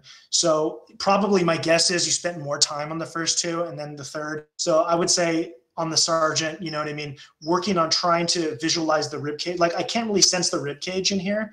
You know, like the evidence of the rib cage on the left side doesn't really line up with the rib cage in the rear. And so if I try to imagine the volume in there, it's disconnected. So whether it's a master study or whatever, when you're drawing like one side of a form, Glenn talks about this in his book and in his courses, you want to think about the other side. So you never just draw like one side of the rib cage. You draw one side, you need to imagine, okay, where's the other side? And that's one way that you keep that continuity. I would have liked to see a little more of that. Also, some of the hatching in the lower part of the drawing on the Sargent just sort of is just creating lines. You know, you want every line to describe the form or the movement or tell a story. You don't want lines that are just lines. And whether it's a master study or not, we don't want to just put some line there. And that's sort of what some of the lines in the near side arm and on the rear end sort of look like to me. But overall, fantastic work. Really loved the Michelangelo. Really loved the Tintoretto. Glenn, would you mind adding to this and maybe talking about what you liked and what could be improved on? Yeah, what you were saying with the Sargent, pretty much on. And that's one of the things that's difficult when you're copying, is to take and approach it as if you were drawing from a model. And to be able to take and follow through and see how the forms relate to each other, like we're talking rib cage to the pelvis. And that's what they were doing. That's what the Sargent was doing. And we tend to sort of lose sight of what they were seeing as the problem and what they were trying to do. So, but it's a pretty darn good drawing. The only thing that bothers me on that one in particular is the foreshortened arm going away. That feels very awkward, particularly that huge hole in the elbow.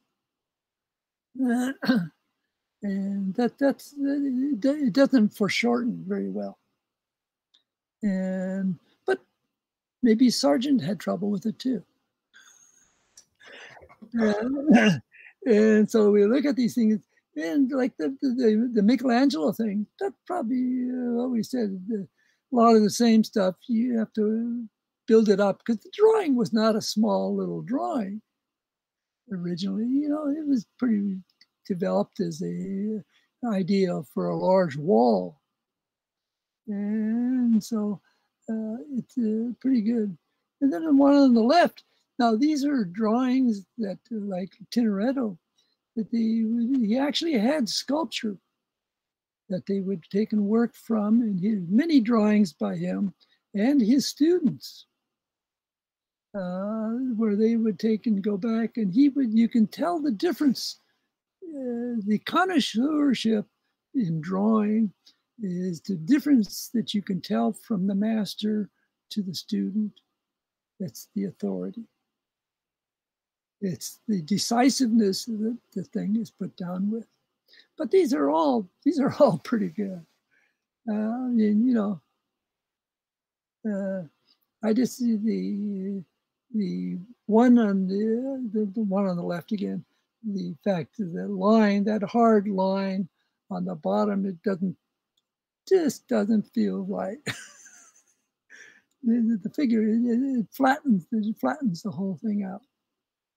But excellent shots. And when you look at, like I say, I have drawings of Tintoretto's where he's doing from the sculpture, and then the students doing from the sculpture.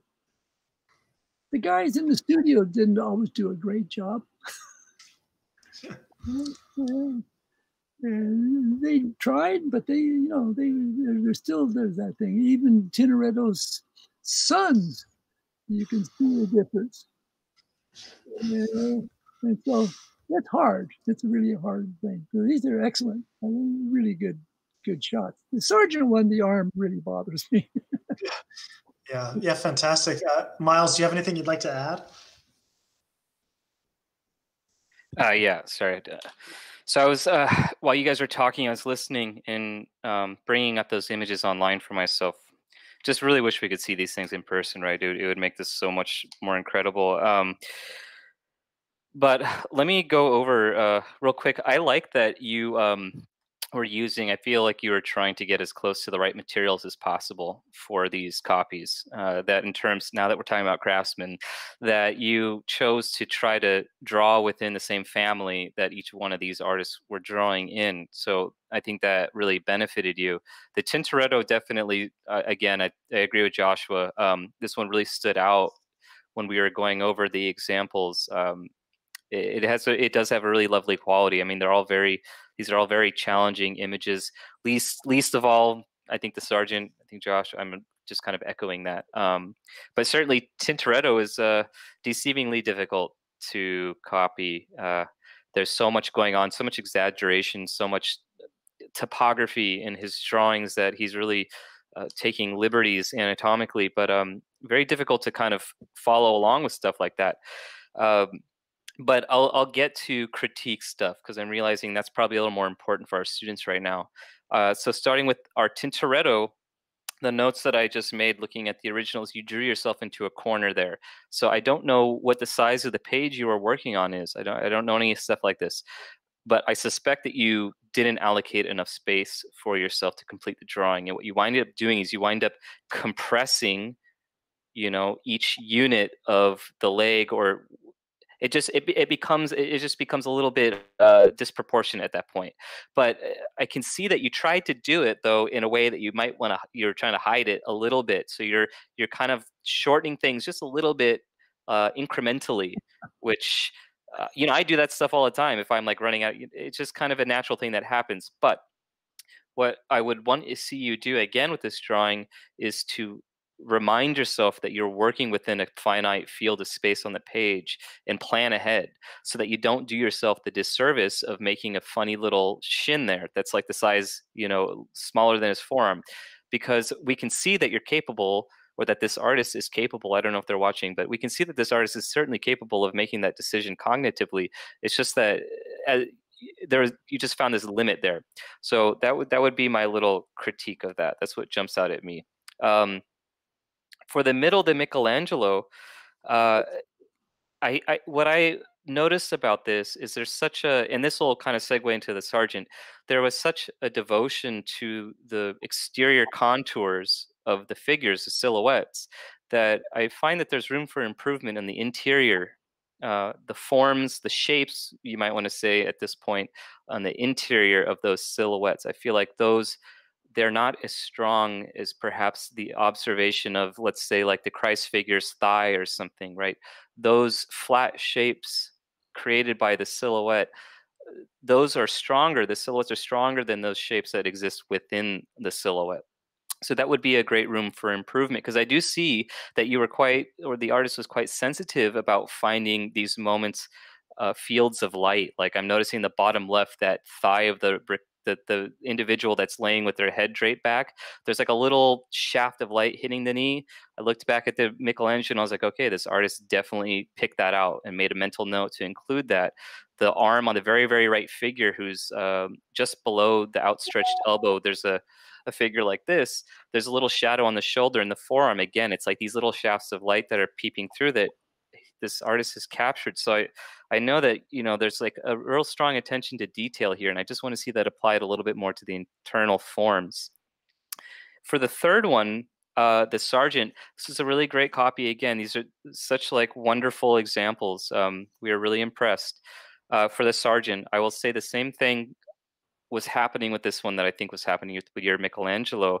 There was such a focus on the contour, the silhouette, to get it right. That winds up, what happens is that the line quality suffers, because I was looking at the original Sargent sketch and there's a lot more tone taking place, right? The Sargent is using tone to describe shape. He's just not relying on line to do it for him. And I'm very much the same way, though. Like I'm like-minded like this. I'm such a line shape, like contour oriented person. I really took a lot of effort on my part to explore and really push form and tone, other things like this, more sophisticated ways of describing shape. So I'd like to see that happen in the Sargent copy, especially in the face. There's some really hard lines that were drawn in here that I think they're just at odds with the value of the face itself. These are detail lines that pop out that don't really serve a purpose to me, because it's a little more powerful if the tone and the values are describing some of these nuances. And for what Glenn was describing, it did bother me too, that right arm that's foreshortened. And this is something that studying a little bit of anatomy along with your copies can really help, because what you'll notice is that the little dimple of your lateral epicondyle is a little bit low in this drawing. And what that does is that makes the whole structure of that elbow seem a little wonky to us, because we know that the tricep is going to be inserting in a process right there of the elbow, that protuberance. But because because the shadow of that lateral epicondyle and the mass of that tricep, they're fighting against each other. That's why the foreshortening for us doesn't work so much, because you're describing two different things, but they're not working in the same structure. I'm kind of using a lot of the same words here, but these are things, little nitpicky again. But to improve, I think it would help you more. We know that you've gotten your third place here. Congratulations and stuff. But looking at things like this will really help you improve and get a lot better. So fantastic, though. Really love that Tintoretto. If you were to just chop off those knees, I would love that drawing so much more, because it is such a beautiful copy. So really well done, like a lot of work. Yeah, that's really good advice. I'm really glad, Miles, that you mentioned the interior form thing, because that's one of the things that I think that most art done today is really weak inside the silhouettes. Because, like, I was joking around with a student when I did a critique before that, like, if it's like a head, they'll pay attention to like the West Coast and then the East Coast. So you got California and you got New York and you got Florida, but then everything in between, they're treating like flyover country. There's like no knowledge there. And just like that's an obnoxious thing to do, to talk about flyover country to people that live in those states, it's also, I think it makes for a weak drawing. Like the outer contour is just the plane changes that happen to be turning away from us. Does that make them more important than the plane changes on the interior of the form? Well, you might say yes, but I think a lot of these shortcuts, for example, we were talking about academic and illustrative shortcuts. If you treat the terminator as just a line, and then the left contour is just a line, the right contour is just a line, what you have is 3 lines. You haven't actually achieved form yet. And I think that's really good advice that everybody should do, is pay more attention to these forms in between. Like telltale, if you look at even drawings of professionals of a head, the eyes, the nose, and the mouth are pretty well observed. The ear might be. Everything between the ear and these features is just really weak. The planes don't turn. It's not in the right place. The distances get off. So I would highly recommend that everybody listening to this pay a little bit more attention to what's going on within and stop being so biased to the silhouettes. And I know Glenn says that all the time. I'm just reiterating something. I'm going to add something to that, Joshua. This is a little anecdote. I was teaching a class where I had a lot of academic type students, and they were a little lost with me. But I had been talking exactly about what talking, get to the interior of the form, you do this, that. And his kid, he was pretty young, and he had these lines going down the outside, and then he started putting in tone from the top going down. I said, "What are you doing?" He says, "Well, I start with the envelope." I said, "Don't. I'm not interested in the envelope. Give me what are you writing about?" Post office has been defunded. Get out of here with your envelope. Forget the damn envelope. Yeah, I think it's definitely, and we do teach some of these academic approaches at New Masters Academy. I think it can be really useful for building accuracy as a starting point. There's nothing to say that if you start with these, like these outer contours matter, obviously. I think the thing that I think all 3 of us have this in common is just paying more attention to what's also happening on the interior. Is that a fair way to say it, you guys think? True. Yeah, you're right. You have to be able to do it all. There's no this or that. Yeah, and I think sculpture really helps. It's helped me a lot. I know Miles is a sculptor or has done quite a bit of sculpting. And Glenn, isn't it true that you've done some sculpture as well? Yeah. Anyway, yeah, it's just, well, you have to do it with feeling. It's not this or that. It's you.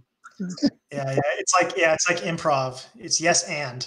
Most of the advice is yes and, because people tend to take these comments, and maybe it's the way we present it, but they take these comments and then it becomes like this approach is better than that approach. You know what I mean? Like, these aren't supposed to be shots fired. You know what I mean? Like, New Masters Academy teaches several different approaches. We want to take the things that work, but certain approaches are going to tend to have areas that are less focused on.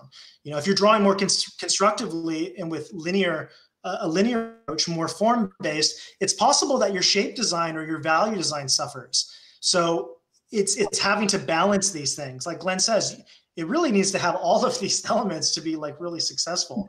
And so a lot of times we end up, it's like triage. We're diagnosing a problem we see with a lot of students' work. And so we talk about that more, but then it can make it sound like, oh, that's the most important thing. Like, the interior form is probably not as important as the silhouette. I don't think that's what Miles meant. I mean, unless you can correct me. It's just that it tends to get neglected. Is that a fair way to say it? Yeah, exactly. Okay, well, so I know we're going way over on time here, so we should probably move on to our second place winner on craftsmanship. These are really, really fantastic job. I'll keep my comments really brief, and I'll let you guys sort of get into it a little more. But the Steve Houston drawing on the left, a lot of people attempted this. It was really tricky, just like that Grooves was tricky. For whatever reason, this drawing people struggled a lot with. I think this was the most successful study of this Houston drawing. I mean, we have the advantage of being able to, on New Masters Academy, you can watch 150 hours of Steve Houston drawing. So you really can learn, just like with Glenn, you can learn how he did this, but it's still a very difficult technique. I also really, really liked this Charles Dana Gibson in the center. Again, this was a popular one. A lot of people attempted this. I think this might have been one of the top 2 most successful versions of this. One thing people struggled with was the line weight, and I'm sure I'll let Miles. Miles understands this better than I do, but I thought that that was really successfully done. Just all across the board, just really solid craftsmanship. 3 very different drawings, 3 very different drawing techniques. I think he kind of nailed it on all 3 of these. And so maybe I can pass it on to Miles now, and you can sort of let us know what you thought about this piece. Yeah, yeah. This was such a strong set. I mean, I think we were all like really excited to see these drawings together because they're so different. Each one of them is so incredibly different and equally successful. I'm not. I'll admit that I'm not really familiar with these artists in particular.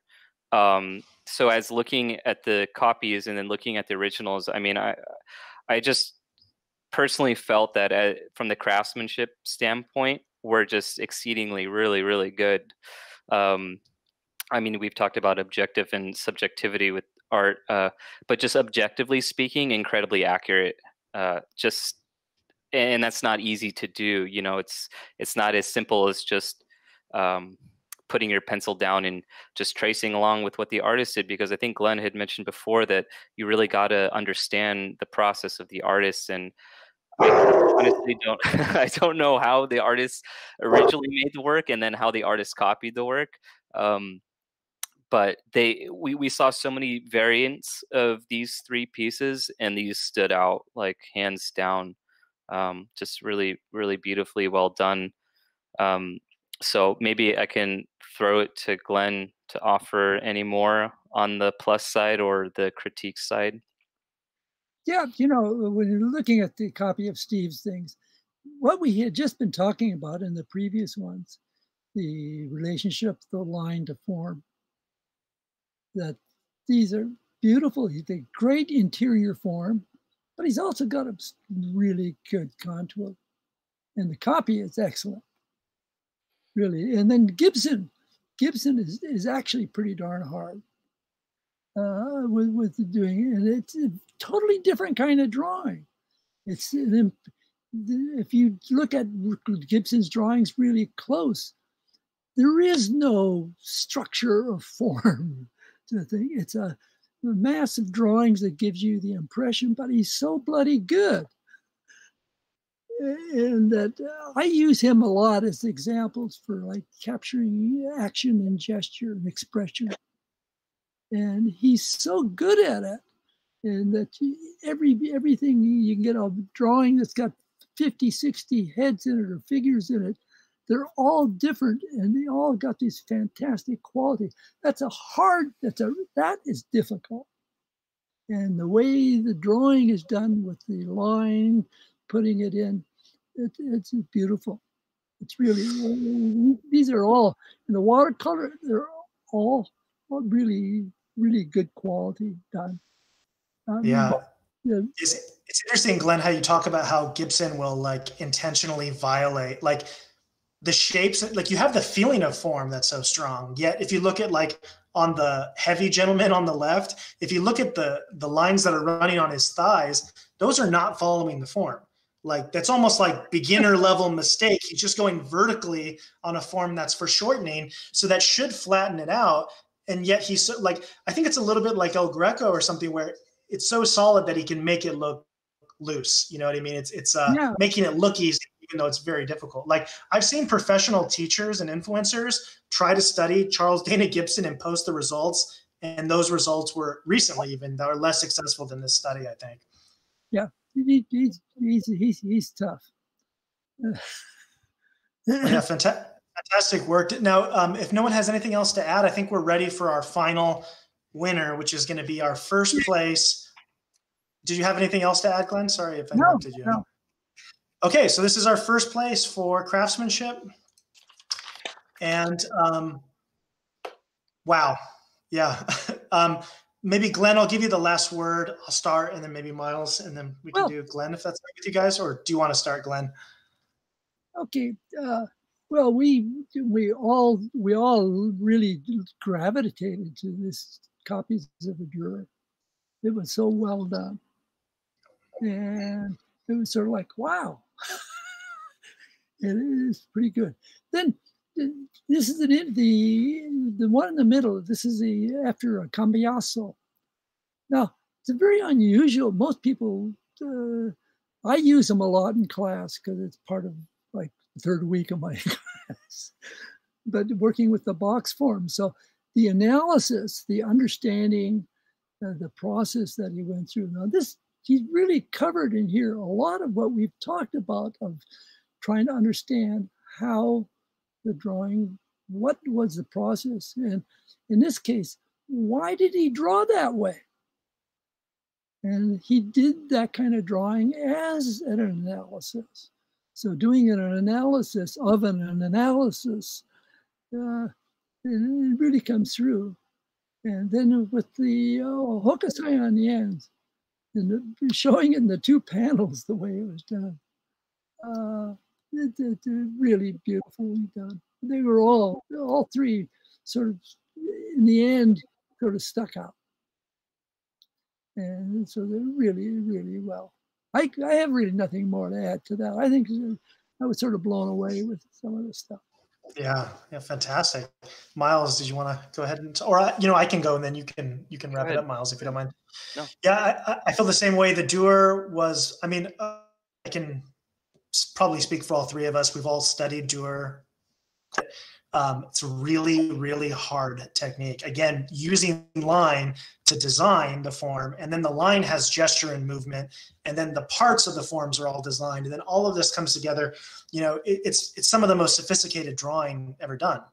And when you try to do studies of this, it's really humbling because you realize the difference between where you're at and where this artist was at. And so one thing I thought was particularly successful about these hands was how the form is modeled and control of the value in the hands. Now, this is not a big critique.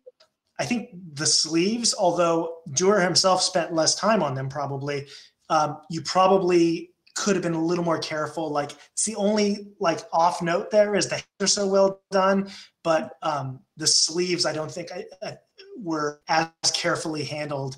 And the fewer lines you have, the more those lines probably need to speak. So that was just a little bit.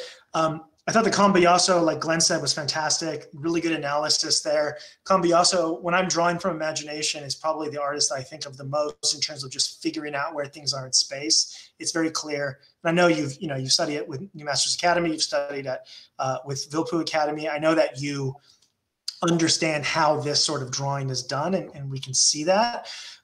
This is very minor, but I might have actually graphied it out a little bit more in that because it's so strong. The only note for me is maybe the second to leftmost figure. You might have got the angles a little off. Might have struggled a little bit with that, but some of you're just nailing it on most of this. I would have maybe cleaned it up a little bit. And just real quick too, there were a few that didn't make it, partially because of presentation, and especially when we get to the third place. So when people out there are doing these challenges, take extra time to make sure that you're showing a clean presentation. It matters. It matters in every professional context imaginable.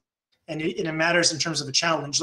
We didn't give somebody one of these slots because of the photography. It hasn't come down to that, but it is something that affects how we see it. So just in terms of polish, I think the same thing with graphite. I would have, if that's truly a layer, you might think that it's nice to leave it in to show it. In this case, I probably erased those lines. And I thought the hokusai was really well done. Again, I think people struggle a little bit with the curves within the body of the waves sometimes, because those curves are such a tour of the ability to actually move your hand in that way. I don't think anybody truly nailed it, but this is definitely one of the best examples of the hokusai that we saw. And maybe I can give the final words on this piece to Miles, and then we can wrap it up. But congratulations, Dylan. Fantastic work. And I know how active you've been and how disciplined you've been with your study. Dylan's been going through the Russian course right now, has done the Vilppu courses, has been just a sort of a super student, and it definitely shows. Oh, yeah. Definitely does show the diligence, and I think you just said discipline, right?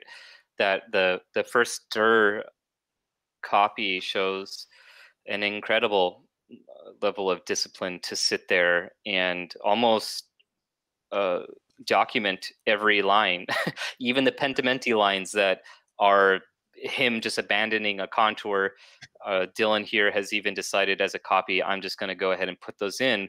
To me, that just shows what he's doing is he's got his observer, like he's just observing so keenly on everything. And even stuff that I'm like, oh, I'm surprised that Durr even, he's included lines that I was even surprised that Durr would have done. At first I thought, oh, maybe that's Dylan's interpretation. And then sure enough, I looked at the original. I was like, oh, okay, he's still following along. So it was just such a fantastic drawing. I mean, all three were so strong. This one definitely just jumped out at me right away because there were so many other attempts at it. And this one really hit it out of the park. It really did. One thing I would say about this drawing would be to be a little bit more sensitive with the line weight, because the line work, as beautiful as it is, it could benefit from a little more delicacy. So I don't teach a lot, but the times that I have taught, I try to remind my students that the instrument they're holding, whether it's pen or pencil, the weight of the instrument alone is enough to produce a mark. You don't need any applied force. And I'm guilty of this too. I grew up with a heavy hand drawing, like always, and it took a lot of time and effort on my part to pull back on that weight, to just allow the instrument to have its own sort of input. So I think that the Durr copy in this particular example, especially the hand on the bottom right, would have really, the drawing would have just sung even harder with a little bit more delicacy there. But it was just an amazing, it was a very beautiful copy. Like, you should be very, very proud. Yeah, there's not, I think at this point, wow, again, I'm just going to be reiterating things that Joshua and Glenn had said, but it was such a beautiful copy. So very well done on that. Yeah, wow. Congratulations, Dylan. Congratulations on everyone who won. Just as a reminder, there were so many good submissions. Like our judging call that we did was already finalists, and we spent so long on here because there was an enormous amount of great work that was being submitted. And some did come down to, we liked it more than this drawing, but overall these three drawings are stronger. And so there were a lot of really close calls. Next challenge that's going on right now is a 100 hand drawing challenge. The judges are Camille Corey, Ilya Marachnik, and me. I'm trying to draft Miles to actually, because Miles is a bit of a specialist. I'm trying to draft him to actually be a judge in this. But for this next challenge, this next one's a marathon. So it's 100 hands. You're drawing your own hands. And so that's something that Miles, I'm sure Glenn has done this as well. I've done as well. And so the idea here is to try to put your hand in different positions, to try to work out a lot of the practical aspects of it, and not having it pre-flattened out for you in a photograph, which is sort of an extra challenge, is really getting a sense of the three-dimensional aspect of it. I wish I would have brought this, but I did get a mirror on a little gooseneck tube, which is actually really convenient. Like, you can get them online. But like a vanity mirror on a tube, so that you can put the mirror in different positions and then pose your hands and then see your hand. If you want to draw, like, if right-handed, so it's hard to draw my right hand from my right hand. So you can look into the mirror on my left hand and then make my left hand the right hand, or you can pose it and draw. So there's kind of some practical things in this challenge. It's a really useful challenge. You're going to end up with like a sketchbook of 100 hands, like George Bridgman, and those are hands you can go back to and refer and put them into your designs. I mean, personally, I will draw a head from imagination or hands, and then I'll mix them and put them together. And so that's a really useful, practical thing that you get out of this. I really encourage everyone listening, if you feel like you want to try a challenge, go to our Discord. The link's in the description, and you can join in. The challenge has just been live for 5 days. You have the whole month. You should really get involved in whether or not you end up winning. Like, this isn't a contest, it's a challenge. It's not about the prizes, although the people who did win did a fantastic job. We were blown away overall, and that's the whole point, is for you to become a better artist, a better version of yourself. And a lot of the information is here. Like, New Masters Academy's got thousands of hours of training. There really is everything there that you need to get to a very advanced level. a lot of it has to do with human behavior and psychology. And a challenge is a good excuse to do things that we should have been doing already. And I know for the Master Challenge, a lot of people have said, I'm so glad I did this. I've just learned so much. I'm going to keep doing master studies. And since this challenge submission has been up, they've continued this process. And this is a skill that you can continue your entire life, and you can explore different artists and learn new techniques. And Miles talks about this in the podcast, but if you're trying a landscape and then you're struggling, well, then you can go see, you know, how Claude Lorraine did it, and then take those lessons and bring it back to your work. And so the old masters are like an endless, and not just the old masters too, you know, the great illustrators and Leyendecker and Dean Cornwell, and, you know, contemporary artists who are excellent. Obviously the instructors at New Masters Academy, artists like Kim Jung-ji. There's so many great artists out there that we can study from, but doing the master copy is one way that you can essentially take this knowledge, whether or not the artist is alive and whether or not the artist wants to give it to you, you can extract this. So I really hope to see you guys continue with that.